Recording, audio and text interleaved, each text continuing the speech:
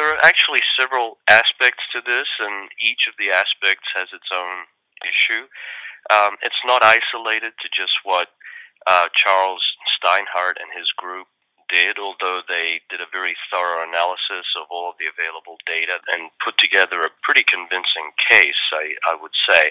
But this problem with the too early appearance of galaxies actually goes back a couple of years, and there were already hints that there were major issues with the standard model. And basically, to put it in a nutshell, what it is that in the standard model of cosmology, there's a very firm prediction of what the timeline has been since the Big Bang in terms of how much time has elapsed for a given redshift. You know, when we make measurements, we don't really measure quantities based on time. We measure them based on redshift because that's what we can see. We can see how much the wavelength of the light has shifted, and there's no question that we understand what the redshift is. But in the standard model of cosmology, there's a one-to-one relationship between the redshift and the age of the universe at various points in our past. And the problem here is that these massive galaxies and the massive dark matter halos from which they formed appeared way too early for standard astrophysics to be able to explain how they came to be. So just to put a number on this, because it's a lot easier, I think, to understand in terms of actual numbers, the redshift at which they see these massive galaxies and halos, which is around 10 in the case of Charles Steinhardt's work, that corresponds to an age of the universe of around, let's say, 600 million years after the Big Bang. And remember that the age today is about 13.7 billion years. So we're talking about something very, very early in the history of the universe, 600 million years or so. The reason that's a major problem is because, as we understand it today, stars could not have started to form until about 3, maybe 400 million years after the Big Bang, because it would have taken that much time for the gas to cool and condense and clump up and form stars. So basically what the data are telling us is that if the standard model of cosmology is correct with its timeline, then these 10 to the 9, 10 to the 10 solar mass galaxies, billions of solar masses within each galaxy, formed in only 150 to 200 million years, which is absolutely physically impossible as far as we know today, based on the astrophysics of star formation and aggregation and the formation of galaxies and so forth. So that's why they labeled this the impossibly early galaxy problem. But to be fair, you know, there were other indicators even before Steinhardt's work that showed that there was a problem with the timeline. Perhaps most famously with the appearance of these supermassive quasars, these supermassive black holes, which started appearing at a redshift of 6, and then today the record is about 7.4. That redshift corresponds to about 800 million years. And so the indication from the appearance of these supermassive black holes so early in the history of the universe is that these billion solar mass objects formed in only, 500 million years, which again is not easy to understand in terms of the astrophysics that we know today, because they either would have had to have been born already having a mass of hundreds of thousands of solar masses, which we don't see anywhere in the universe. There's no indication that something like that could have happened, or that they were accreting matter from their environment at prodigious rates well beyond what, again, astrophysics tells us is possible. So you see, the conundrum is that we see these objects, either black holes or these massive galaxies, way too early, and in order for us to be able to explain how they formed in such a short time, we have to exceed what we think can actually happen in terms of the astrophysics of accretion and growth and so forth. So the conclusion from this is either that the astrophysics we have today is wrong, or what we're suggesting is that perhaps the cosmology is not completely right. And, it turns out that there are other indicators that suggest that the timeline in the early evolution of the universe was actually perhaps twice as long as what the standard model predicts. And so instead of, these objects appearing at 900 million years, they would have appeared at 1.7, 1.8 billion years. And it turns out that by just doubling that timeline, it removes all of the problems, either with the quasars or the galaxies or with these massive dark matter halos that Charles Steinhardt is talking about. So that's what the issue is, and that's what the point of our paper was, is to, again, affirm this developing idea that perhaps the timeline is wrong. It's not that the astrophysics is wrong, but we just don't have the right final version of the cosmology yet. It still needs to be tweaked. When you apply a cosmological model, what that model does is it tells us how rapidly the universe expanded instant by instant in its past. And based on that expansion rate, then one can form a one-to-one mapping between the redshift and the age of the universe. So the redshift is untouchable. That's what it is. We measure it, and that's what it is. But when you try to infer the age of the universe at a given redshift, that depends critically on the cosmological model that you adopt.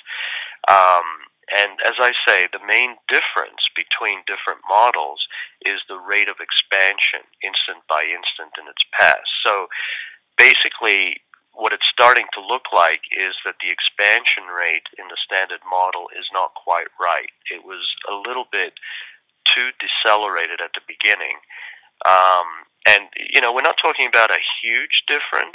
So the model is, the standard model of cosmology is not wrong. That wouldn't be the right way to say it, but it's not in its final version. It needs some tweaks and some adjustments,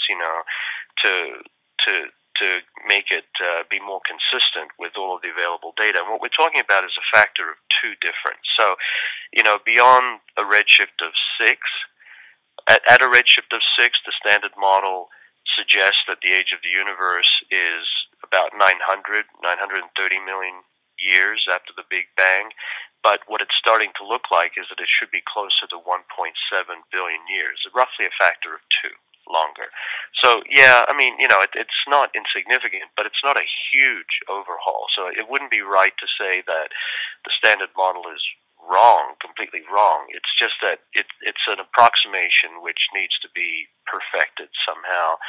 And with this change, which is not so severe, to be honest with you, changing the timeline by a factor of 2 is not that severe, then it makes all of these other paradoxes go away, and everything fits within the astrophysics that we understand today. So it's either the astrophysics is wrong, or the cosmology needs to be adjusted. That's the point, right? And it's hard to see how the astrophysics is wrong, because it seems to work everywhere else where we apply it, especially in the local universe. So, we're in the camp where we think it's more likely that the cosmology needs to evolve and be perfected rather than the astrophysics needs to be thrown out and replaced with something else.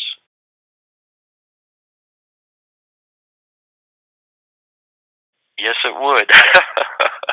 Actually, it has far-reaching consequences, even well beyond that. But directly answering that question, yes, because it would mean that the temperature would be lower at the redshift where this line was measured, which would be consistent with what they're finding. But one has to be careful, because that measurement seems to be susceptible to systematic problems, systematic errors, and there have been some counterclaims made that perhaps the measurement is overstated, that one has to be careful dealing with the systematic errors that would lead to something like that. So it's probably premature to jump on that bandwagon, but if it's a correct measurement, then it would suggest that the temperature was lower at that redshift, which would be consistent with this doubling of the timeline and reducing the expansion rate. Yes, so it would be consistent with that.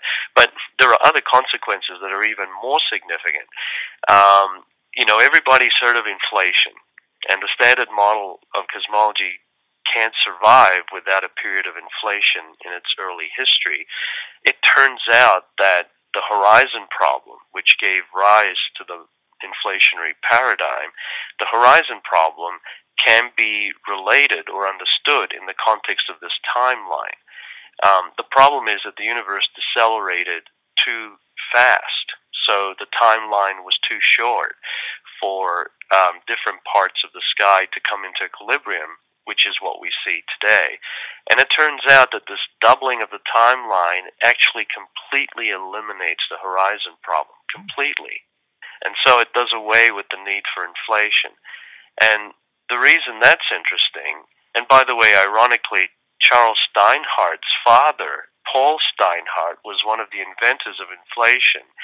And Paul Steinhardt is now a total convert the other way. He thinks that inflation is wrong. Even though he was one of the inventors of that, he's actually an inflationary apostate, if I could put it that way. He argues against it. So he thinks that the evidence is pointing against inflation also.